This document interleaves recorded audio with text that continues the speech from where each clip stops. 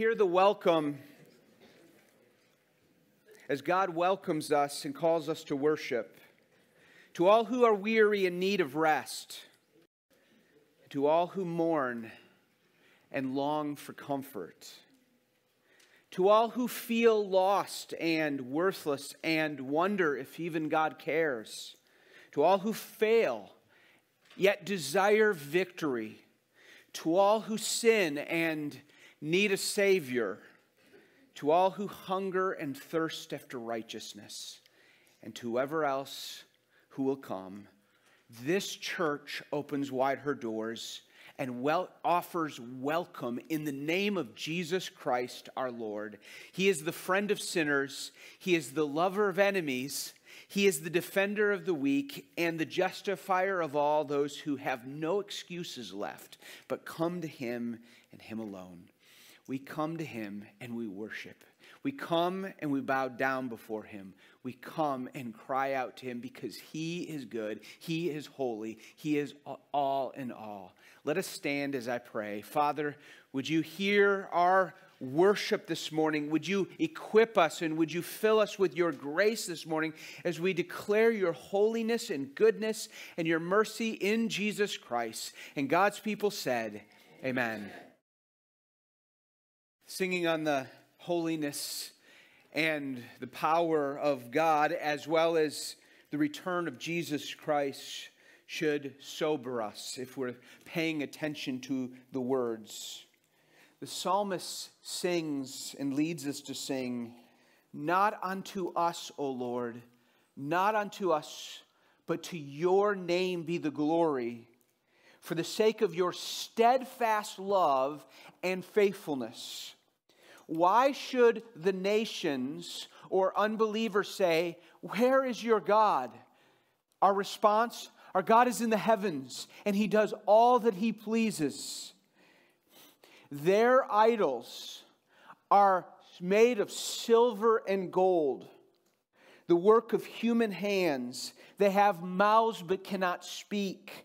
They have eyes but do not see. They have ears but do not hear. They have hands but do not feel. They have feet but do not walk. They do not make a sound in their throat. All those who make them become like them. So do all who trust in them. What are we trusting in this life? You know that all of us are wired to have about 50 to 30 fake needs that we live off of. We think we need these things. They're good things. They're blessings. But we make them into a need category where if I don't get them, I am moved. I am out of sorts. I am out of control. My heart is breaking. And we were made to need God and God alone in a type of way. And this morning, we recalibrate.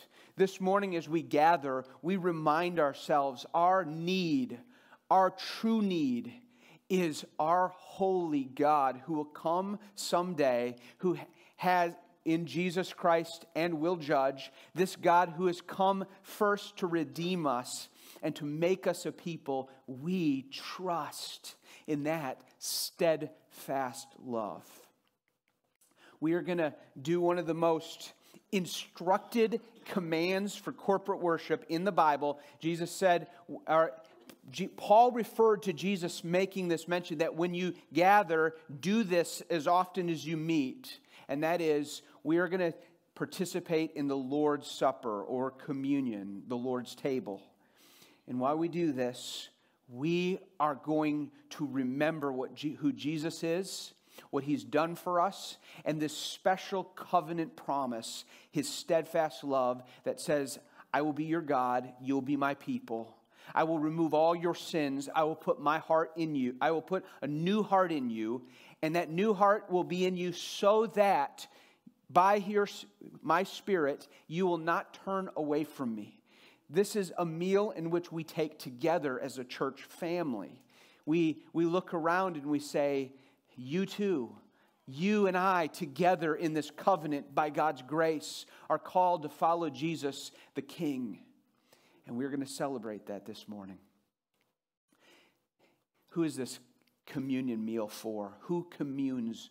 And we commune with God, our Father, through Jesus Christ, who prepares this for us with his body and blood. And we commune with brothers and sisters in Christ who have also been purchased by his blood. If you are a member of God's household because you repented of your sins, you believed in the Lord Jesus Christ, and you looked away from yourself and you looked fully to Christ, and you're sitting here this morning saying, Christ is my Savior alone. I put my trust in him. And I have been marked by that in obedience by baptism into his death. Not that that baptism saves me, he saves me. That baptism is the mark of obedience that says, I am publicly confess that he is my Lord. If you have done that, if you have put your trust in him, been baptized in his name, we invite you to come and take communion this morning. And the way we're going to do that in just a few minutes, I'll invite you to stand, and we're going to sing during this time. You go down the outside aisles, make your way down the outside aisles, come forward. We'll have 2 elders or deacons with baskets, and you can take these containers. When COVID gets done, we'll move out of these things because they're not great, but the symbol is great. Amen. These aren't great, the symbols are great. And so we look past them at this moment, and yet we remember that his blood was shed for us, symbolized in the juice. And in the bread or the cracker, his body was broken and bruised for our life and our justification. If you're here this morning and you're saying, I don't even know what that means, but I think I want to know what it means. I'd love to talk to you after the service. Someone here that's up on the stage or greeted you at the door would love to talk to you this morning about this saving love. Before we go into song, before we come and I welcome you to take communion this morning, I want to encourage you. I want to call you to confess to the Lord. Prepare your hearts. So would you bow your head? And if you want, close your eyes in order to remove distractions. And would you take a minute? Would you call out to the Lord and confess your sins where you have trusted in something else other than him, when you have made other things a deeper need to your heart than he? Maybe it's pride. It's the fear of man. You've allowed bitterness or anger to control you rather than resting in the forgiveness and his love.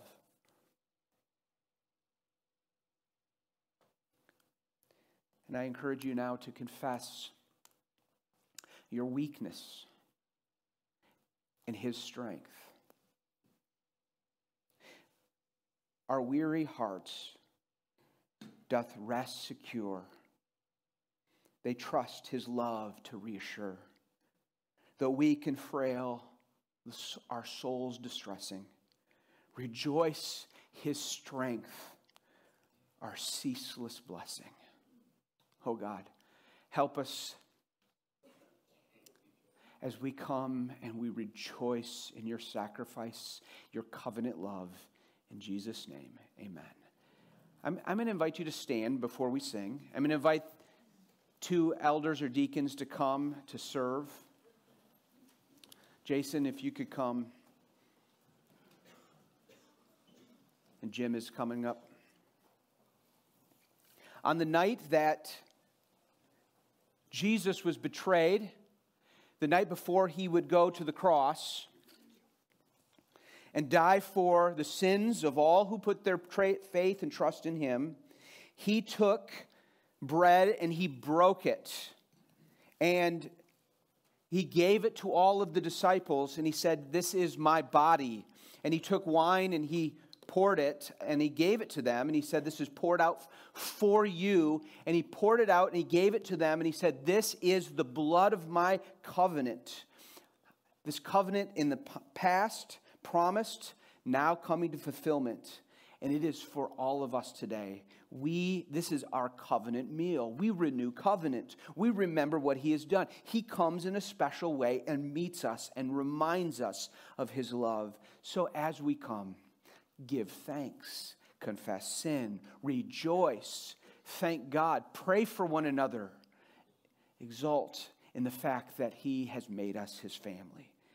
God, thank you. Would you bless this communion meal to our souls as we look to Christ and Christ alone, as we sing the song of the cross and remember and proclaim the Lord's death until he comes. In Jesus' name, amen. Come and take communion.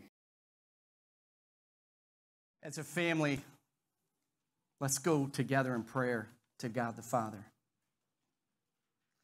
Heavenly Father, we approach you now in prayer through your Son, Jesus Christ. We praise and exalt you because of your steadfast love for us, your gracious gift of salvation through Christ, your patience when we fail to live up to your standards, and your continued work in our lives. How majestic is your name in all the earth. All of your ways, everything about you is perfect. Help us rejoice and find comfort in that. Lord, you are our rock, our fortress, our deliverer from sin. Help us take refuge in you and also rejoice in your strength that we so desperately need. Thank you, Lord, for your abundance of grace and mercy that we often take for granted. We ask that you would forgive us of our sins, those known and unknown, and bless us with your strength to resist temptation to sin. Lord, we pray that you will use this gathering of your people and the impact you make upon us today to all be used for your eternal purposes. We need you, Lord, to minister to all of us. We pray you would help us have peace and joy in whatever our circumstances may be. We pray that you would strengthen the faith of those who are single, our married couples and their families, our elderly, our widows. Lord, please bring healing to those who are struggling with physical and mental ailments, enabling them to experience your power and strength, and then glorify you and rejoice in you for the healing you provided. Lord, we pray for our teens. Give them your strength to grow spiritually and make your word have an everlasting impact on their daily lives. Give them the confidence they need to live a gospel-filled life in a world that has abandoned you in many ways. Our missionaries need you, Lord. Please also give them the strength, the rest, and the focus they need to carry out your great commission. Equip each of them to preach the gospel and build your kingdom. Bless them with all the resources they need to be successful with carrying out your plans. Lord, we pray for all of our leaders at every level of government. Bless all the believers in positions of authority with a sense of confidence and boldness to share and defend the gospel. Give them the strength they need to combat the evilness and selfish desires of those in power. Lord, we plead with you to fill the positions of governmental authority with believers in Christ who will rule according to your word. We know in order for our great nation to be Christ-centered, there must be a revival in our own individual hearts that comes from your power and strength. Please bless us to be more lovingly bold each and every day. Lord, we pray that you would not only bless the elders and deacons of Faith Church, but those of the gospel-preaching churches in Linden, Fenton, Byron, Swartz Creek, Grand Blanc, and Holly. Bless them with the strength, energy, and rest they need to do your work effectively and mightily so the congregations they lead grow in Christ and boldly live for him. Lord, we pray for those in attendance and those watching via the live stream who are not saved. May today be the day you work in their lives, ministering to them through the Holy Spirit. We pray you soften their hearts and you move them to believe in your Son as their Lord and Savior. Lord, we pray for Pastor Daniel as he brings us the message you have given him to deliver to us. Give him boldness as he preaches in your name. Remove all distractions in his mind. Help him focus and clearly articulate what it is you want us to know and to do and to be like. Please fill us with joy as we hear your word. Help us interpret the message you have for each of us and apply it to our lives so we can be holy, maintain unity within our church family, and consistently express and show love to one another. May we all leave here having grown more spiritually so we can become more Christ-like, loving and living for you more than ever before. For we are fully confident that neither death, nor life, nor angels, nor rulers, things present, nor things to come, nor powers, nor height, nor depth, nor anything else in all of creation will be able to separate us from your love in Christ Jesus. We pray these things in Jesus' name. Amen. So would you turn with me in your Bibles to the 21st Psalm. And if you don't have a Bible, we invite you to take one of the Bibles. It should be in one of the chairs in front of you. And if you don't own a Bible, please take it with you. Take it home, put your name in it, make it your own, and use it. We're at Psalm 21, the 21st Psalm. And when you came in this morning, you should have received a card like this that we give out about 3 times a year. It gives the upcoming sermons and will allow you to kind of see and look ahead to see where we're going to be and what psalms for each week in order to use it to prepare your minds and hearts for the coming service.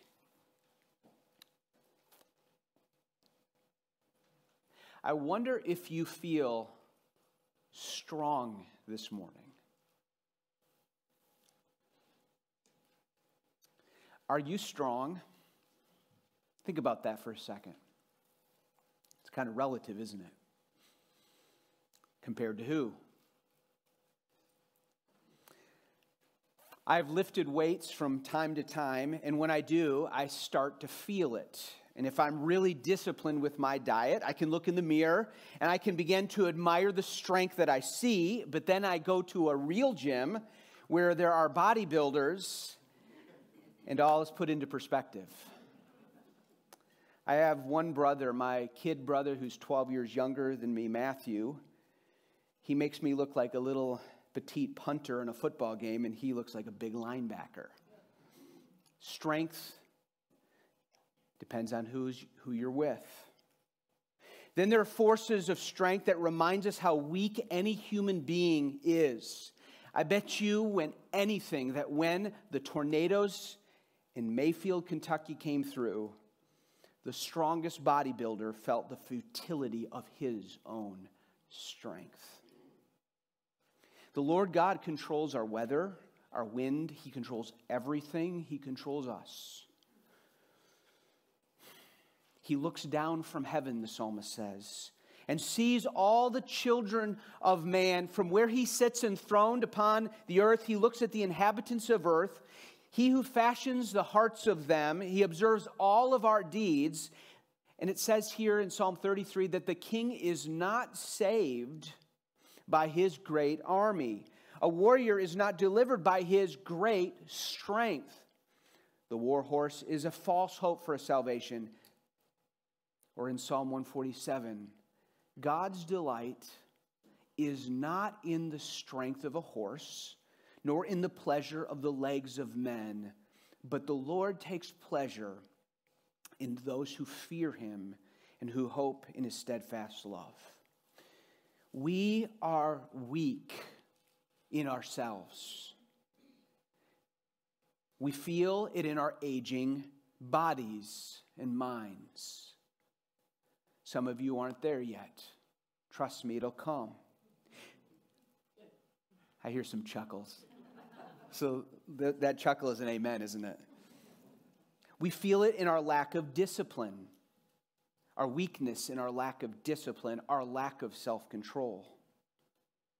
We feel it when difficult people and difficult circumstances trample through our lives, leaving us upside down and helpless to respond the way we should far too often.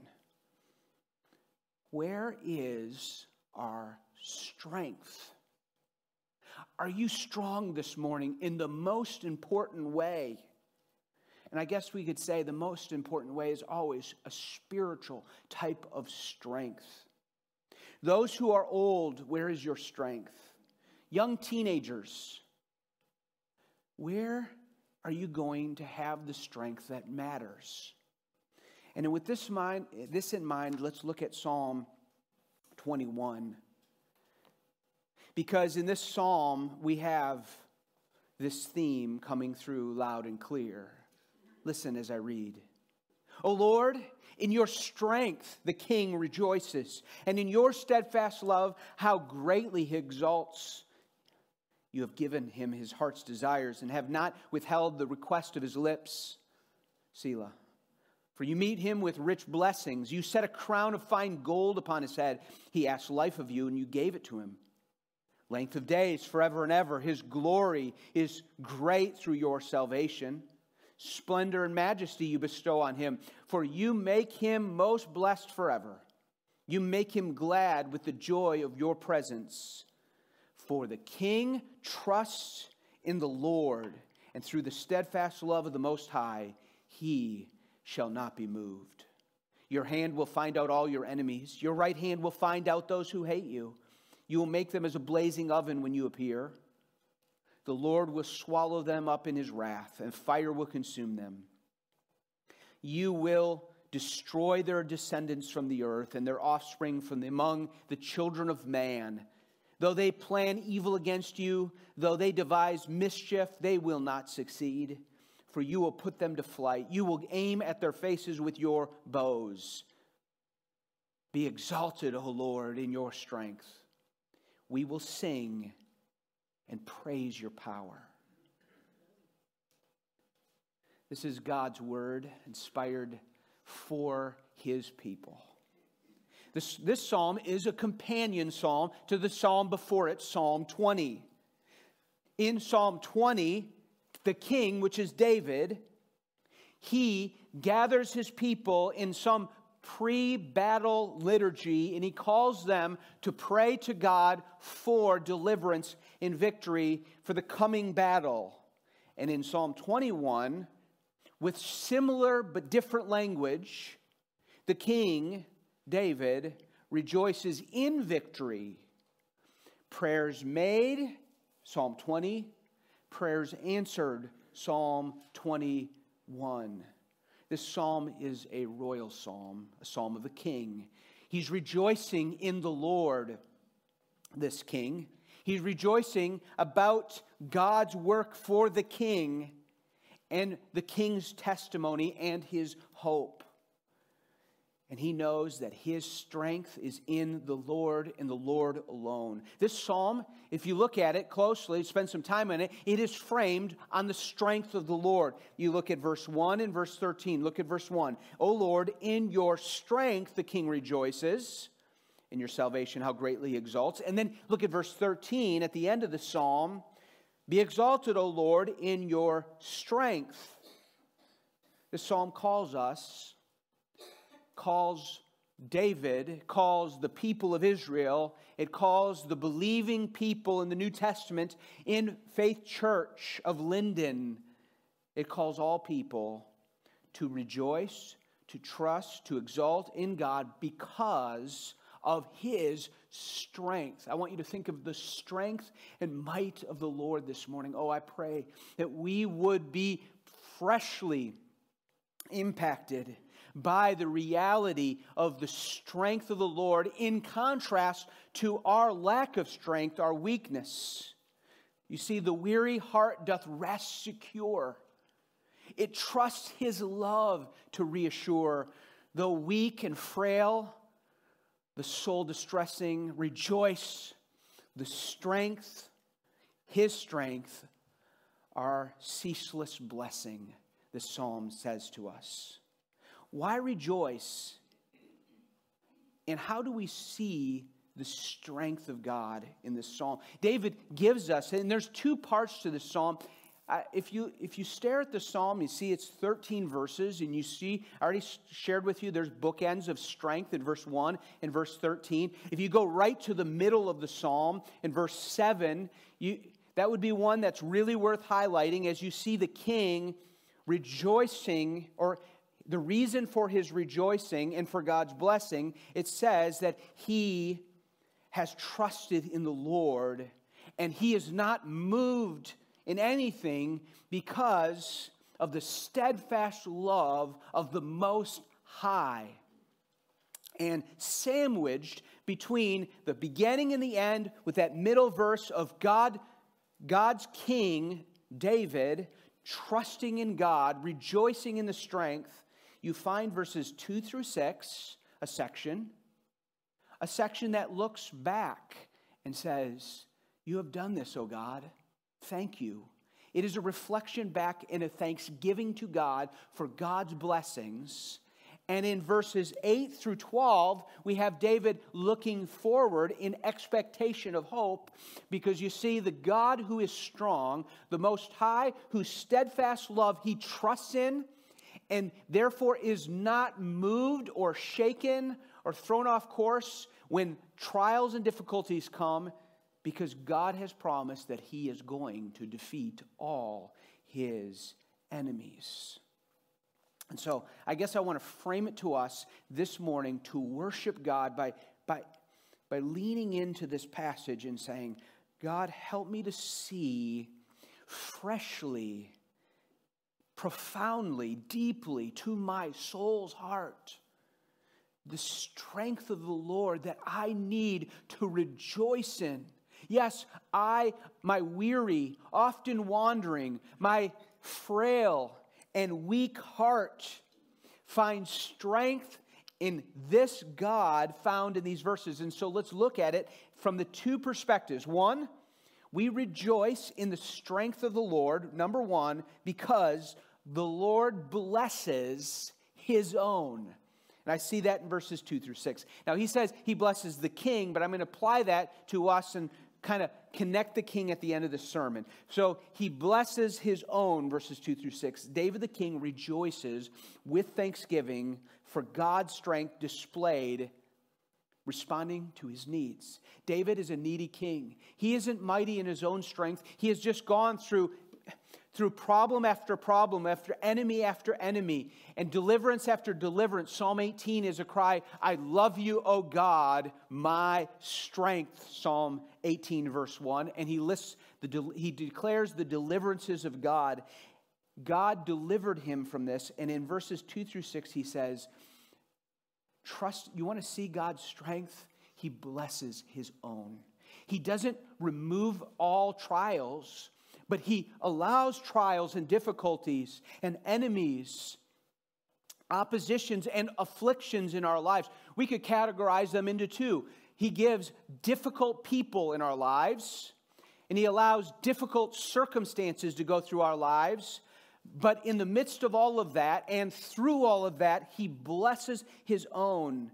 Listen to David blessing the Lord, praising God for God's blessings. He says, you have given him his heart's desire, verse 2, and have not withheld the request of his lips, for you met him with rich blessings. And I've categorized verses 2 through 6. I've given several labels to some of these blessings, and I think they apply to us, in which we can rejoice in the blessings of God to his own. He gives answering blessings. He says in verse 2, he says, you have given me. You have given his heart's desire and have not withheld the request of his lips. David does not believe that God is just some divine genie out there, that whatever he chooses to wish and desire, God is going to grant that desire. No, David is God's man, a man after God's own heart. He has delighted his heart in the Lord, and he knows that because of that, God in his mercy is going to fulfill his desires for righteousness. And so when we find here, David is rejoicing and saying, oh, one of the great blessings that shows the might and strength of God is he is an answering God. In fact, he says, you have not withheld from me the requests of my lips. In chapter 20, verse 4, he says, may God grant the king's heart's desire, and may the Lord fulfill all his petitions. Friends, we talk about prayer. I call you to pray. You call to each other and ask each other to pray all of the time. We do that because we believe that God is a prayer-hearing God and an answering prayer God. He says, ask and it shall be given to you. Seek and you shall find. Knock and it will be opened to you, because he is a father towards his children in such a way that he says, I want to give good gifts to you so that you see that I am the giver, you're the recipient, I get the glory, you get the help.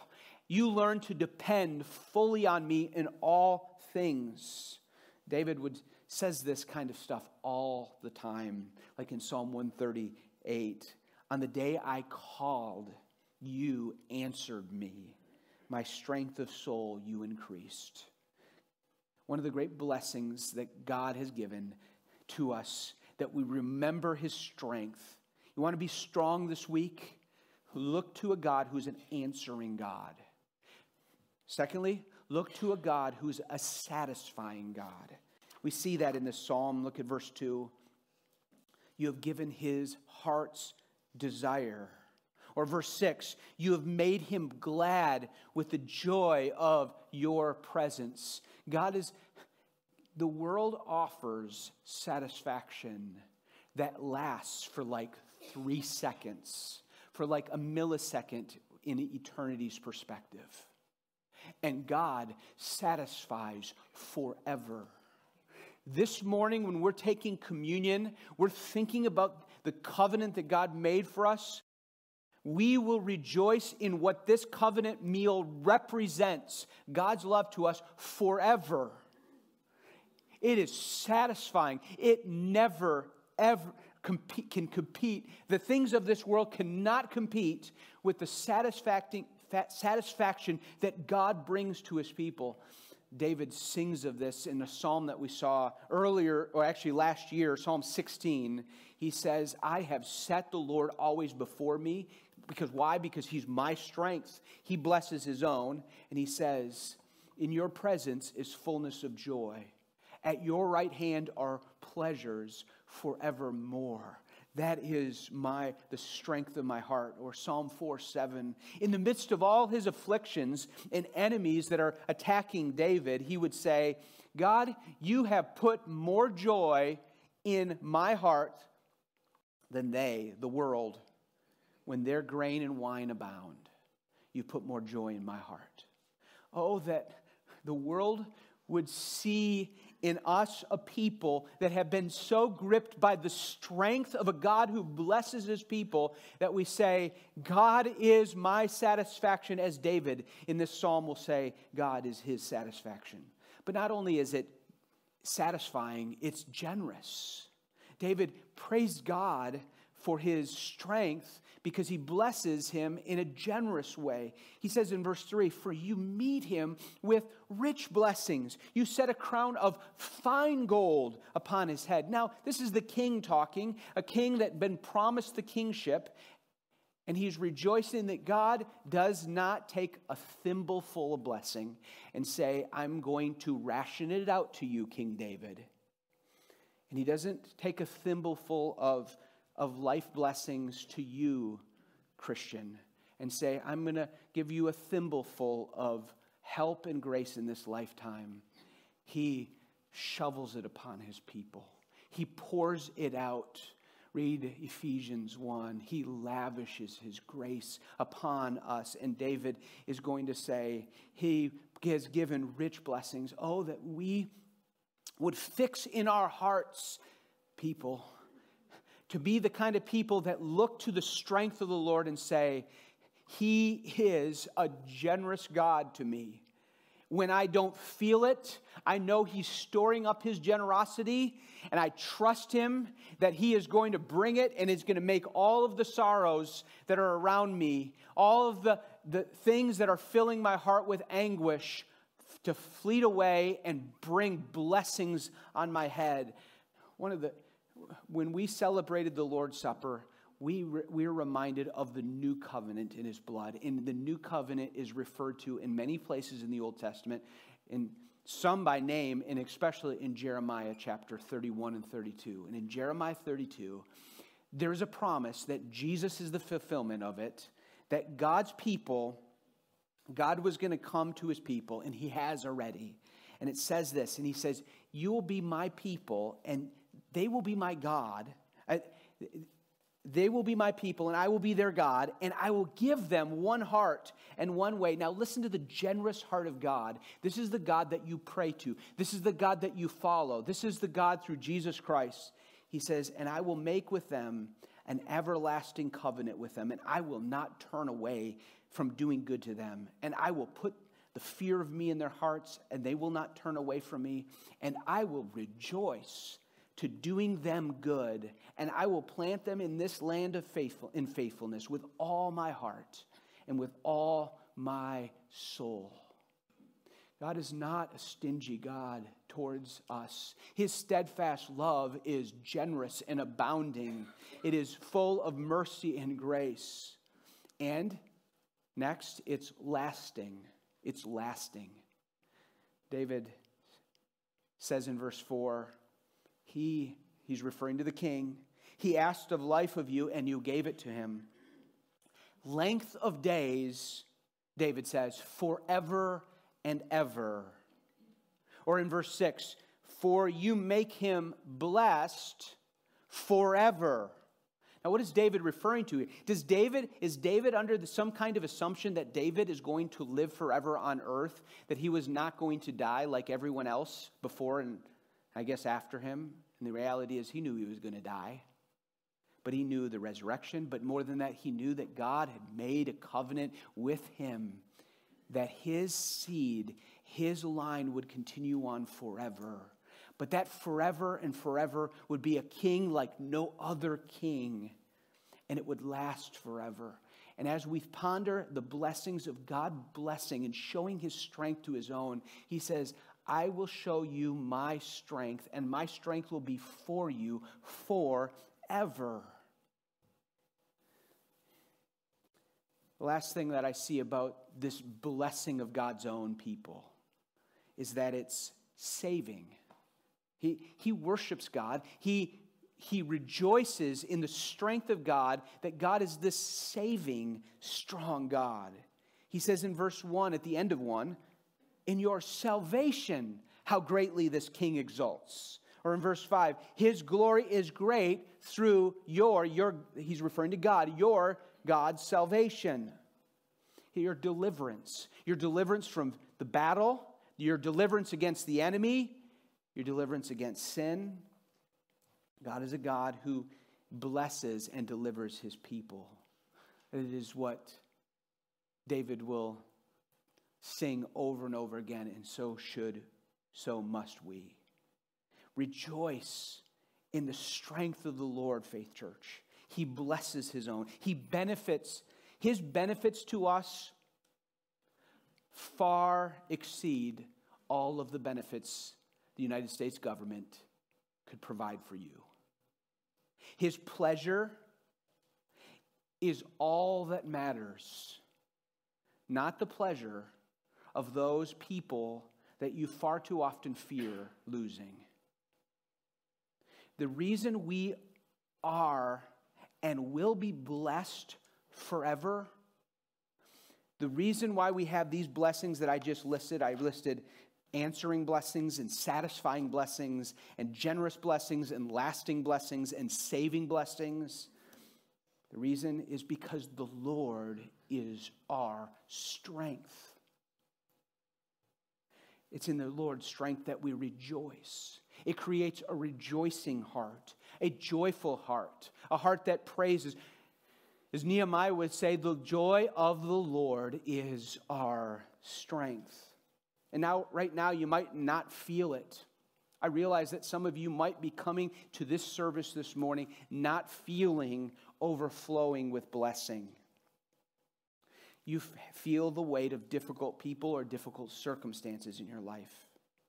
Right now, you might be overwhelmed with pain and the frailty of your life. But he is working to transform you into away from a self-reliant person to a God-reliant person. I want you to reflect on this for a second. Where has God blessed you? And you need to, like David, take an account and give thanks to him today. Where do you, like David, need to say, Lord, in you I rejoice in your strength. You are the God of my salvation because you have done this and because you're doing this. And when I was in this place, you did this. And because of this, I can do this. Where is it? Can you rejoice in your salvation, the forgiveness of your sins? Can you rejoice in how God has used family in your life and how God has used even difficult family in your life to bring you to a place where you could see that there is only hope in the truest family, and that's in God and God alone and through his people and ultimately through Jesus Christ. I wonder what small thing God did for you this last week that you need to rejoice in his strength. He kept you safe on the roads this week. He kept you all safe on the roads this week. He did for me last week, driving back from Minnesota as we beat the storm coming through. He kept you alive last night, if you're here. He kept you from being devastated by certain circumstances, and he allowed what seems like devastating circumstances for some of you, and I know for some of you in losing loved ones this past year, and yet he kept you trusting in him. That's his strength coming out in you. Would you bless him this morning? Will you praise him this morning? Will you give thanks for his past blessings? Would you reflect upon them? This psalm rejoices in the Lord's strength because of the blessings of God to the king. The God to the king through a mighty victory or for whatever it is in verses 2 through 6. But he also rejoices because the Lord will defeat all his enemies. Look with me at verses 8 through 12. These are kind of harsh verses. These are verses that to a modern American, nice, politically correct, we don't want to say anything kind of hard or sound angry in any way, kind of difficult. But here David is going to declare rejoicing that his enemies will be defeated, and he has great expectation and hope. He says here, all God's enemies will be thwarted. Look at verse 11. Though they plan evil against you, though they devise mischief, they will not succeed. You and I may have literal enemies, and I don't know who. You might be sitting here and go, I really do have a literal enemy. This person, she wants me dead, or at least wants my life miserable. He wants to ruin me. I know that you have faced those kinds of circumstances with real, live, human being enemies. Some of you might not be sitting here saying, I don't think there's anybody that's quite at that level, but all of us. And we may not face the circumstances of a King David who had King Saul who wanted him dead, who had the Philistines who wanted him dead, who had other nations wanting him dead. Even his own son later in life tried to take over his kingdom and wanted him dead. We may not have that, but each and every one of us has the enemies of sin, Satan, and the world, the system of the world, that desires to destroy our faith in God. Oh, sin is our great enemy.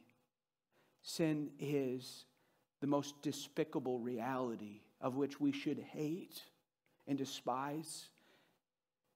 Not primarily the sin of others, but our own sin in our own hearts, and it is an enemy against us. David here rejoices that God will defeat all enemies. God will defeat all his own enemies. He will expose them in verse 8. It says here, your hand will find out your enemies. Your right hand will find out those who hate you. I hope that it's not speaking about anyone in this room. Because you see that there'll come a day when God, the righteous Lord of the universe, with his Son, will come. It says in Revelation 19, I saw heavens open, and behold, a white horse. And the one sitting on that horse is called Faithful and True. And in righteousness, he judges and he makes war. First time he came on a donkey. He came to die, to rescue a people who will repent of their sins and believe. There'll come a day when this king will come on a white horse. His eyes are like a flame of fire, it says. On his head are many diadems. His name is written on him that no one knows but himself. He is clothed in a robe dipped in blood, and the name by which he is called is the Word of God. And the armies of heaven, arrayed in fine linen, white and pure, were following him on white horses. From his mouth comes a sharp sword with which to strike the nations, and he will rule them with a rod of iron. He will tread the winepress of the fury of the wrath of God the Almighty. On his robe and on his thigh he has a name written, King of Kings and Lord of Lords. This God will come, and it says in verse 8, he will expose them. Your hand will find out all your enemies. Your right hand will find out those who hate you. And I do pray that that will not be true of anyone in this room. I pray that will never be true of anyone that is a member of Faith Church. All members are professors in Christ Jesus. But just because they profess him, there is such a thing as a fake Christian that has been living a lie. And he will reveal the real and the fake, the good and the bad. Or as Jesus uses this language, just as the weeds are gathered and burned with fire in Matthew 13, so will be the end of the age. And the Son of Man will send his angels, and they will gather out the kingdoms and causes of sin and lawbreakers, and he will throw them into the fiery furnace. In that place there will be weeping and gnashing of teeth. Listen to what verse Psalm 21 says. Psalm 21 says, you will make them as a blazing oven when you appear. The Lord will swallow them up in his wrath, and fire will consume him. This is not some rated G scene. This is terror when the Lord comes. So Matthew 13 says, the kingdom of heaven is like a net that will be thrown into the sea and gathered, and will gather every fish of every kind. And when it's full, men drew it ashore and sat down and sorted the good into containers, but threw the bad away. So it will be at the end of the age. The angels will come out and separate the evil from the righteous and throw them into the fiery furnace. In that place there will be weeping and gnashing of teeth. I bring this up to you not only because it's in the text of Psalm 21. It is a central message in which we as all believers need to embrace. And we need to embrace it with a couple ways of responding. This is real. There is going to be a judgment. He will judge all those who have not turned to Christ alone for forgiveness. And he will punish them in hell forever. That should make us, first of all, really thankful and praise God for what he has done. I deserve hell, and he has given me his grace, and he has lavished upon blessing after blessing forever in a generous way. It should also make us really urgent. And I don't think I'm not urgent enough. I need to preach with more urgency. You need to live with more urgency. We need to live with more urgency. On Wednesday night, we take a list of people that we're praying for that are not Christians. They're not saved. And because we believe the Bible, if they're not Christians, if they've never put their faith and trust in Christ, that means if they died today, they would burn in hell forever. Let's just say it that way. I don't think we believe that because we're not urgent enough. We don't pray, and and if we do pray, that's all we do. We need to pray, and we need to care, and we need to look for opportunities. And some of you, there's nothing you can do but prayer, because you've been doing everything you can and you continue. And I pray that God would bless you as you continue to cry on the name of the Lord for that dear child or parent or friend or neighbor. But oh, Faith Church, we need to wake up to the realities of Psalm 21 and the coming expectation of a king who will defeat all his enemies.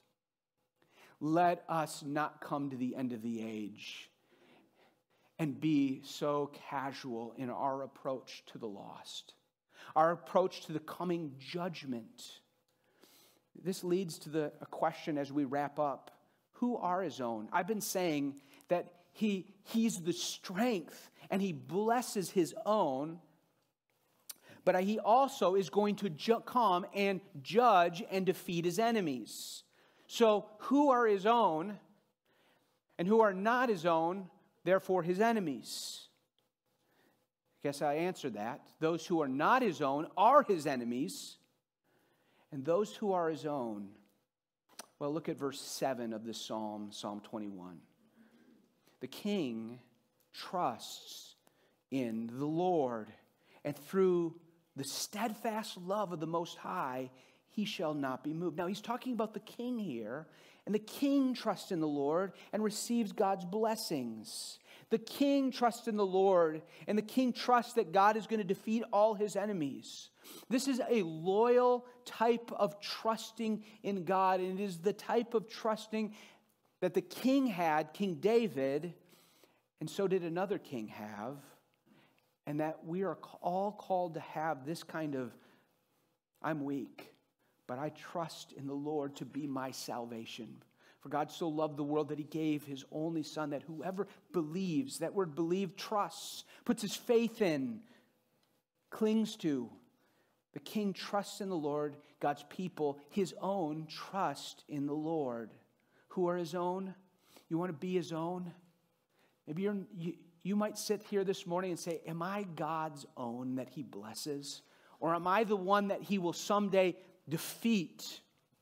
Well, it says here, I think it implies here that those who trust in his promise, his steadfast love, are made his own.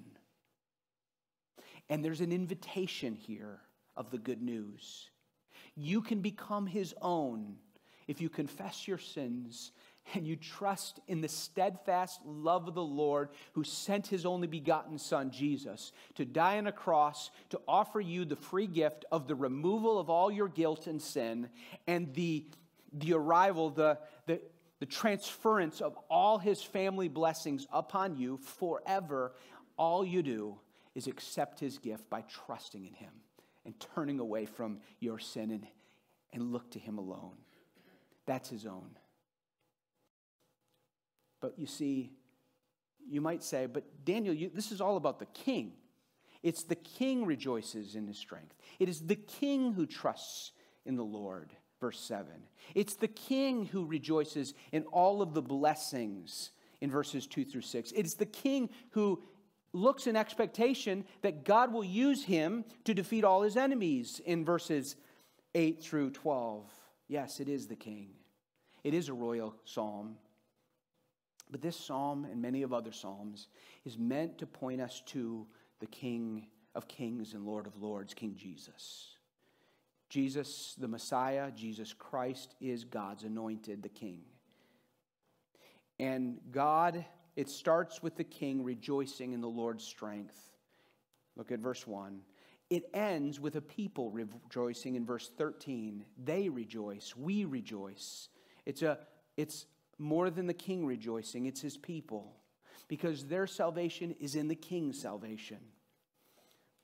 It is for all who trust in the king to provide victory. Jesus is that king. Jesus is that good news. All of these blessings to the king are blessings to the king's people who become his people. The victory of the king becomes the people's victory.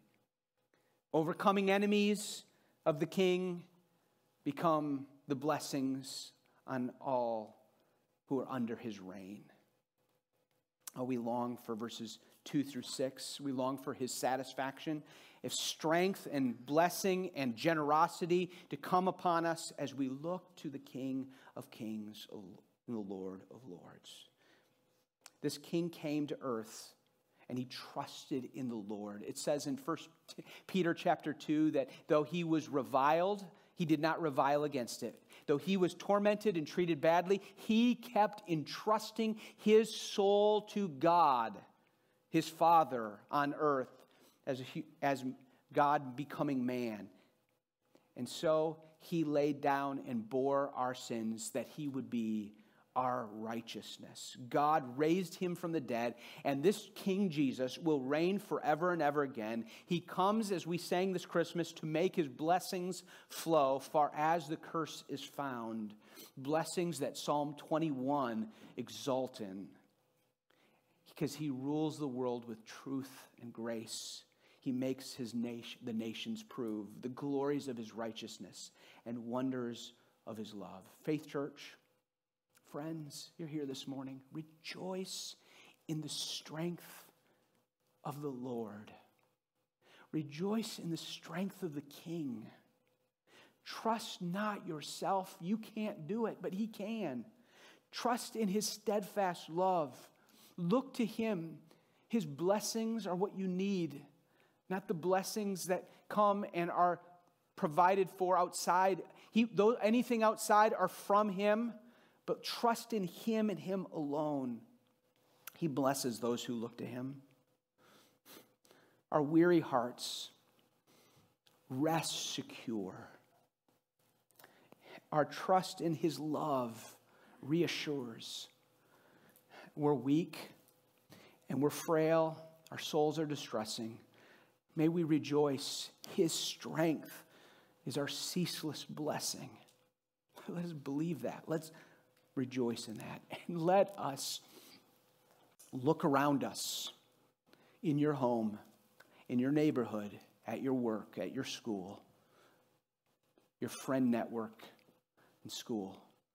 Oh, may we love them and long for them to be brought to this King. Let's pray. Father, I pray that you would help the truth of Psalm 21. The truth of Jesus Christ our King, the strength that the King rejoiced in. I pray that we would rejoice. I pray that our weary hearts would lift up in strength to the Lord with worship. I pray that we would find our security in Christ and Christ alone. God, give us an urgency, a joy. Give us a hope, but also a mission to proclaim this King wherever we go. In Jesus' name, amen.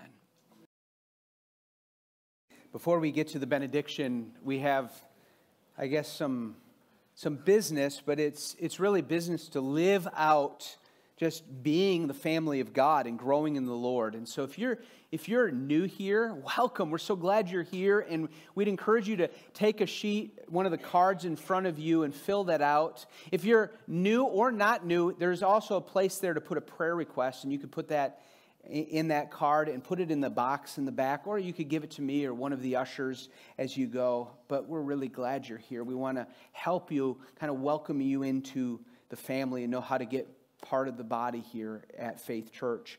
There are several announcements I want to let you know about. One is just a practical. Most people have 10-cent refund cans or bottles of some kind. We're going to just collect.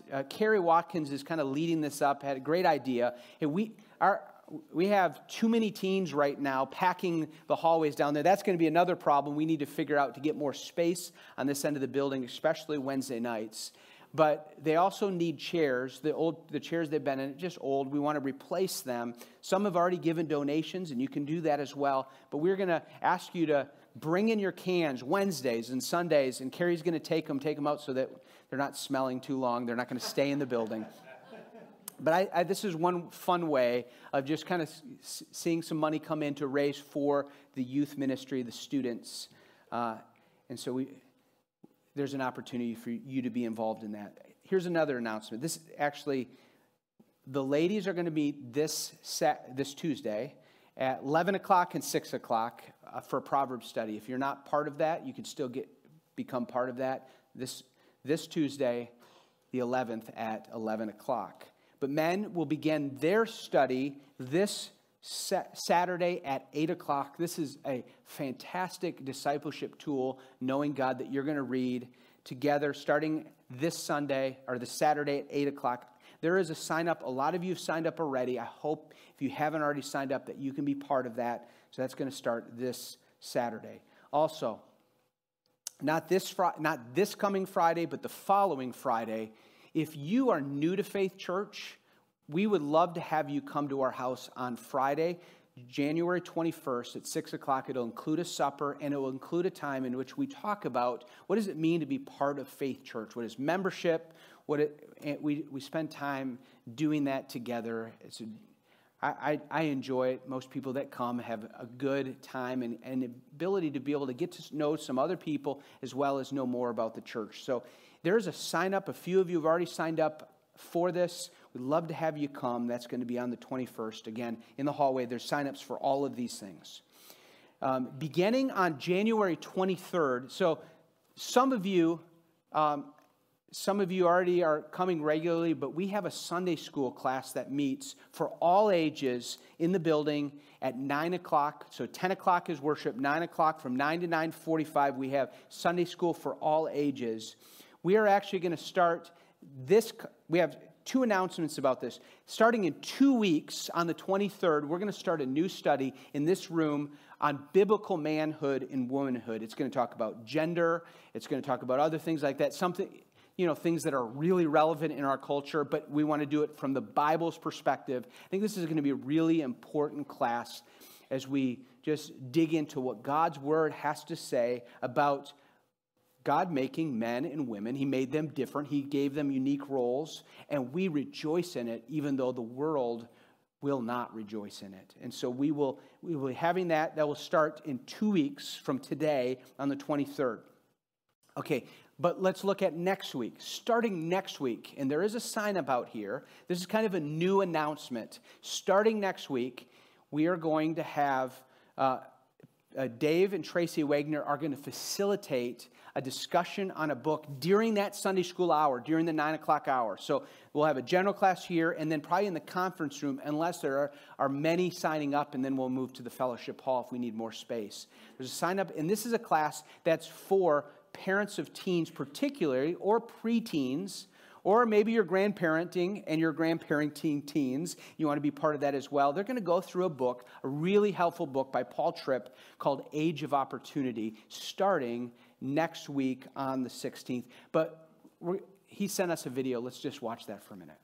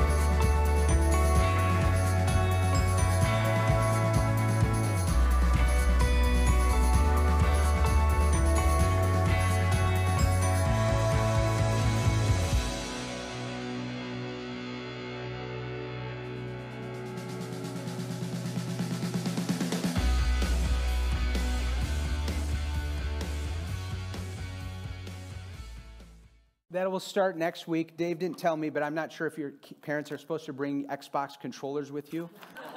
I don't know. We not only have one video, but we have two videos to show you. So the last main announcement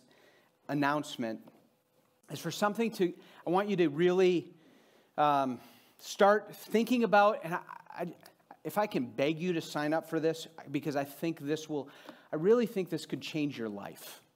You know, say, I don't need my life changing. You might need it more than you think. And that is on the subject of forgiveness, the freedom and power of forgiveness, God's forgiveness to you, and your ability to deal with difficult people and respond to them with forgiveness. We have a sign up out here for that. It's going to be a conference that we're going to have on February 19th and 20th, so that weekend. It will be a Saturday conference from 9:30 to 3:30 with a friend of mine. He's in Arizona. He's the CEO of CTO Ministries. He's a mentor in my life, a blessing. He made a video for us. He's also going to be leading on the same subject all of our teens. We have about 50 teens that are going to be, what's that? Yeah.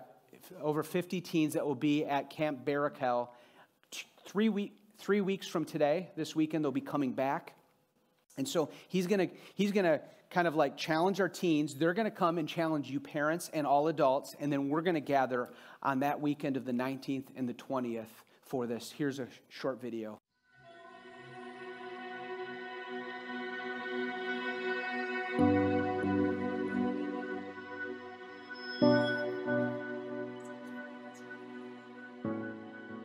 Jesus was once asked, what is the greatest commandment of all? We find his response to that question in Matthew chapter 22. We call it the Great Commandment, where he said we're to love God and to love others. I'm convinced one of the biggest violations of love is the lack of forgiveness. Hebrews says, see to it that no one misses the grace of God by allowing a root of bitterness that grows up, causes trouble, and defiles many. You see, here's the reality, you guys. There is no shortage of sin around us. You are going to be sinned against by others until the day that they die, and you are going to sin against others until the day that you die. Now, if you don't deal with other people's sins against you, that can easily turn into bitterness. And if you don't deal with your sin against others, that can easily turn into guilt. Bitterness and guilt, two things that can destroy you from the inside out and just totally destroy the relationships around you.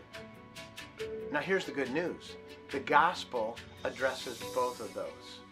Hi, I'm Randy Murphy. I'm Executive Director of CTO Ministries. We're an organization that exists to help equip the church to fulfill the Great Commission by making disciples who make disciples. Over the past year, it's been my privilege to get to know Mike Dunsford better, and for my wife and I to personally get to know Daniel and Molly a lot better. You guys are just so blessed to have a staff around you that really desires to shepherd you biblically and intentionally. And I hope you don't take that for granted. I'm excited to have the opportunity to spend some time with you guys here in the next month.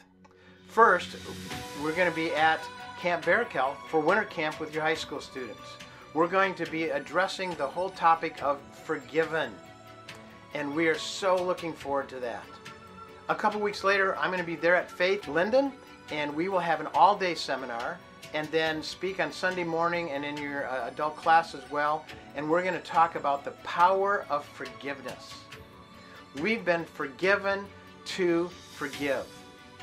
I hope you'll come and join us because we are going to give you some very practical tools to learn how to implement biblical forgiveness into your lives and relationships.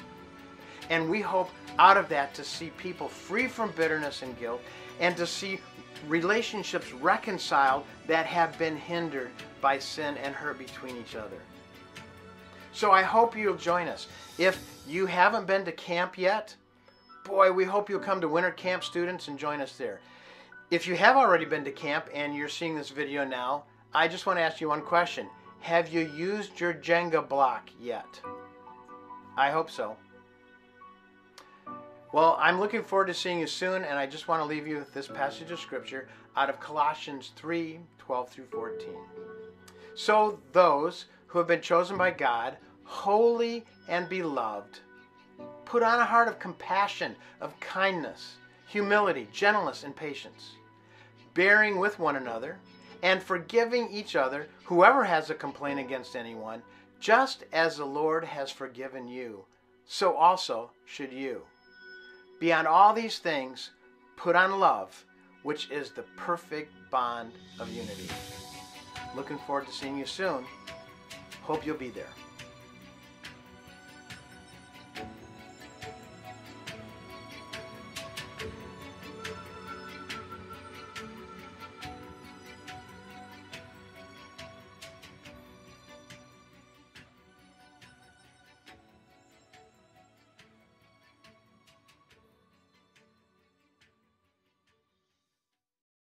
There's a sign up out here. I hope that you can make that. That will include a meal. We'll have more details about all of that next week. Here's a benediction, and we'll be dismissed to fellowship with one another. May the grace of our Lord Jesus Christ and the love of God and the fellowship of the Holy Spirit be with you all. And God's people said, Amen. You are dismissed.